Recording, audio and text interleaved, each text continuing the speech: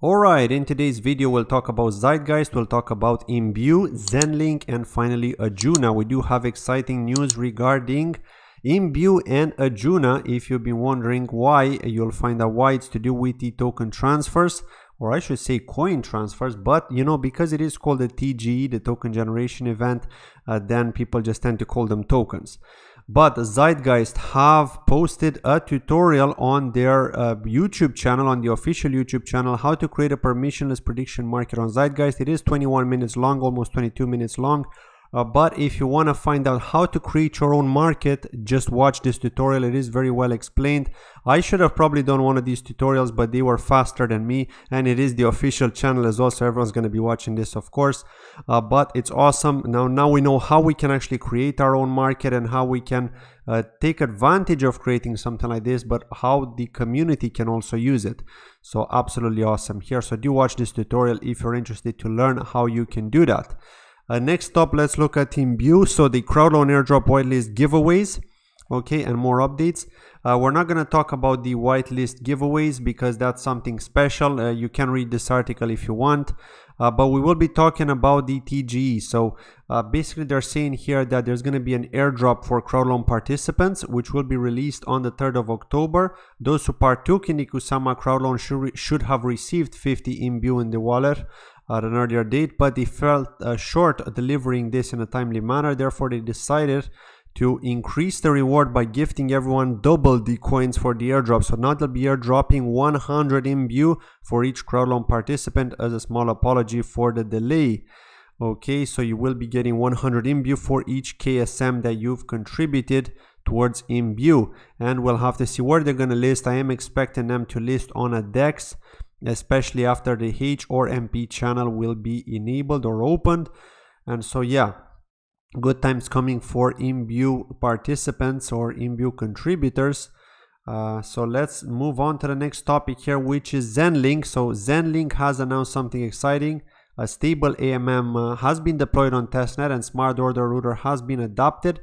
Governance UI and UX is ready for interaction with the EVM contract, and refactoring of the Zenlink DEX WASM with the GearTech version. Note GearTech, so they will be using the Gear Technologies WASM functionality, WASM smart contract functionality in the near future. Okay, this is something that's going to be exciting because, as you know, Gear are due to launch on Kusama sometime at the end of this year, if they will hold true to their word, depending if there's any kind of technical challenge that may delay the release of the crowdloan.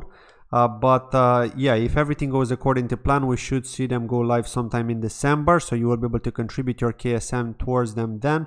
As it stands, I'm not too happy about Gear Tech in the sense of the actual coin. I like their technology, I'm just not happy with the coin because right now, as it stands, all we know is that it will be used for governance, it will be used for transaction fees, and that's it. So we can't actually get any other utility from this coin. So I think that when they're going to create some utility, and there are discussions internally for them to create something, then I am going to be definitely happier about Gear in the sense of actually owning the coin, right? Using the tech is different, right? I don't mind using the tech. The issue is, why should I get the coin if there's no real utility apart from governance and transaction fees? So that's the thing that we got to be mindful of before we buy. And again, not financial advice, this is just something that I'm personally doing. You can do as you wish. But looking at Zenlink here, they have changed a little bit now. I have been using their DEX. Now I haven't used that as of lately, but I have been using it in the last few months.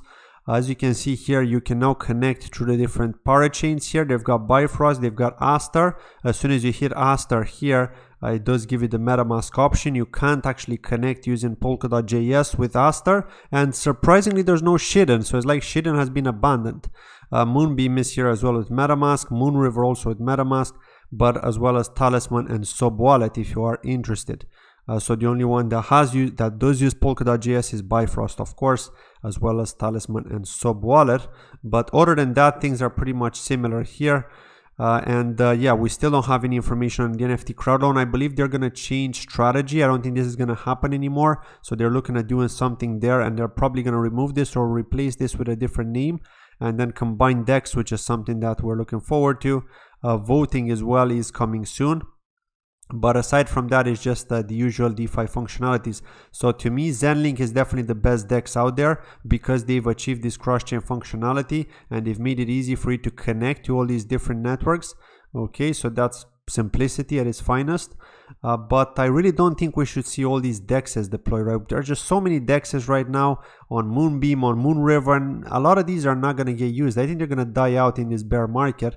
The longer this bear market lasts, the more we're going to see these disappear, right? Because people are not going to use them, and if they don't have enough users and they're not generating enough income, then it's not going to be worth for them to continue running these DEXes with the cost of the VPS and all that, right? It all depends on how expensive the VPS cost is. If it's only going to cost them maybe 100 to 200 bucks a month, you may see them continue, but the development could stall because of lack of income. But to me, I'm just not seeing the benefit of seeing so many DEXes, of having so many DEXes in the ecosystem. To me, I mean, if you've got 2 or 3 good DEXes, that's more than enough, right? And Zenlink is one of those good DEXes. Again, I hold very, very little ZLK. I don't like their token simply because of the dilution that's currently happening in the market. There's just so much ZLK being distributed to people who are yield farming, who are earning from supplying liquidity and so on. And so to me, I mean, owning the token doesn't make any sense, which is why I hold a very little amount just to have some skin in the game. But it's the DEX that I'm excited about. I like what's coming up with this DEX. I like what they're doing. So yeah, kudos to the team for the hard work. Next, let's move on to Ajuna, and we do have some good news here. I should have covered this a couple of days ago, but I just saw this recently. So if you don't already know, Ajuna do have a canary network called Bajun, and this is on Kusama, of course, and they have held a crowd loan quite some time ago, a good few months ago. And so if you contributed to that crowd loan, you are due to get your rewards, which is going to happen very soon. It's going to happen by the end of Q3 2022, but in fact, there have been discussions that they're going to be distributed on the 10th of October. So they are a little bit delayed than they should have been here. So 10th of October is the date. They're saying that 35% of the major rewards will be unlocked to supporters immediately. The other 65% will be reserved and unlocked linearly over the remainder of the 48-week lease period, which will end on June 7th, 2023. So that's what you need to keep in mind here with regards to Bajun or Bajun. And the rewards, and remember that it's not just 35%, it's actually more than 35%, because you will be able to claim those vested tokens and so, or vested coins, and so you will get more than 35%. Okay, you just need to claim them. 35% will be the initial that you're going to get sent directly to your wallet, but then you do need to claim them from the Polkadot web wallet if you've contributed through that, by clicking on the 3 little dots next to the amount to the right of your account and then claiming the vested tokens. So that's how you do it, okay? And I have covered that in tutorials in the past, so if you already watched those, then you know how it's done. So yeah, we don't know where they're gonna list. I do believe they're gonna list on some DEXes, but I don't know if they're gonna list on any centralized exchange. I'm assuming MEXC, but I'm not 100% sure, so we'll have to see if they will support that. But I'm more excited about what's coming up, and that's the game, of course, the Mogwai game. That's going to be interesting. And if we scroll down here, there are some other hints at them possibly partnering with Engine. If you don't already know, Engine is a giant when it comes to gaming from the Ethereum ecosystem, and they've got Affinity on Polkadot, and they're going to be migrating a lot of those games from Ethereum over to Polkadot. And this guy here, I've actually met him in Berlin at Polkadot Decoded. He's a big shot at Engine. And this guy here, Nicholas, he works with Ajuna. Okay, so these two guys have definitely been speaking, you can bet that, right? And so yeah, I'm expecting some kind of partnership announcement between Engine and Ajuna, right? Just keep an eye out on that. Which is why I'm excited about this project. I do think it's going to do great, but we'll have to see, because we're still in that same situation like with BitCountry, like with other projects like Moonriver and Moonbeam, where we've got the canary and the main one, and we don't know where the main focus is going to be on, if it's going to be spent towards the main network, which is Ajuna in this case, or if they're also going to give some love to Bajun, right? And for how long, right? Will it only be at the beginning and then will it get abandoned, or will they continue to provide support and to see those gaming integrations on both networks? Because right now, as it stands with these two different coins and with these two ecosystems, it's going to be interesting to see how things are going to be, how the market is going to be reacting. So yeah, just wanted to quickly say that. Thank you for watching, and I'll see you in the next video. Bye bye.